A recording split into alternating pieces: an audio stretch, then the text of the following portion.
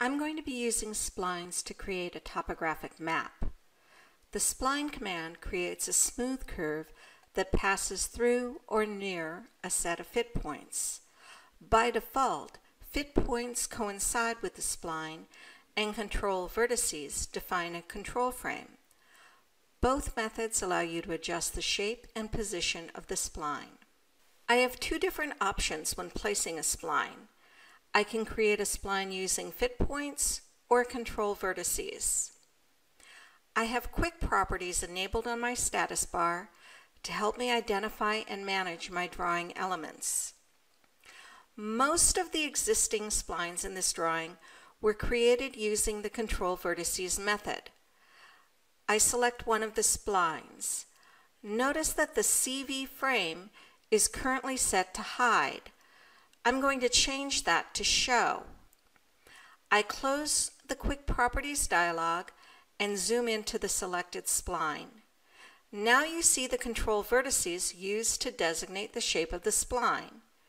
These control vertices aren't plotted, but hiding them can make your drawing easier to read, and you can turn on visibility, like I just did, to make it easy for you to modify your spline.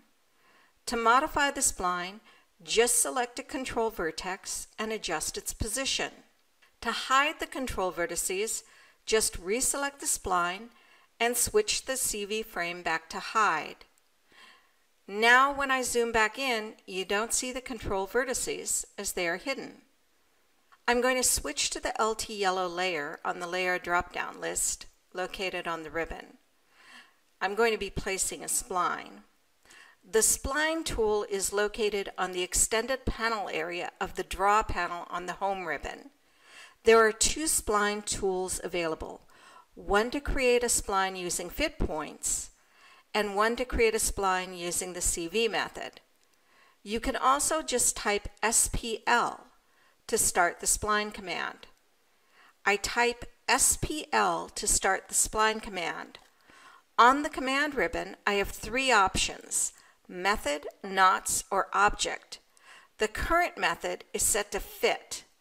I can right-click to select method to change my method, or I can left-click on the word method in the command prompt.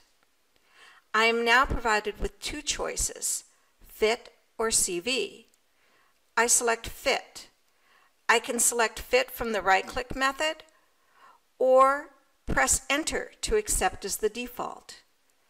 I select some points, then right-click and select Close. I select the spline I just drew. The Quick Properties dialog displays that the spline uses the Fit method and the CV frame is set to Hide. I change the CV frame to Show.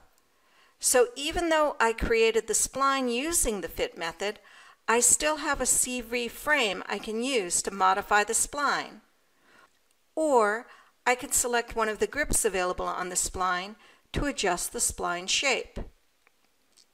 If I adjust the spline shape using a grip, the CV frame returns to being hidden. With the spline selected, I right-click and select the spline menu. I select Show CV Frame and the frame is displayed again. I select Edit Vertices. I now have the option to add, delete, or move vertices. I select Move.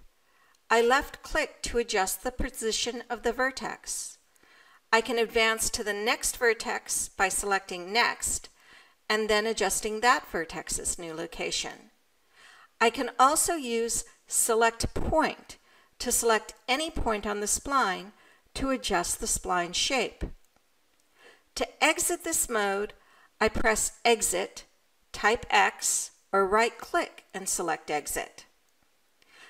I'm going to switch to the LT cyan layer using the layer drop-down list on the ribbon. Next, I'm going to draw a spline using the CV method. I select the Spline CV tool from the ribbon. Notice as I draw, the CV frame is following my spline. To modify the spline, I need to select it. To add a control vertex, I right-click and select Spline, Add control vertex. I then left-click to place the new control point. There is an advantage to converting splines to polylines, and we'll look at that in the next lesson.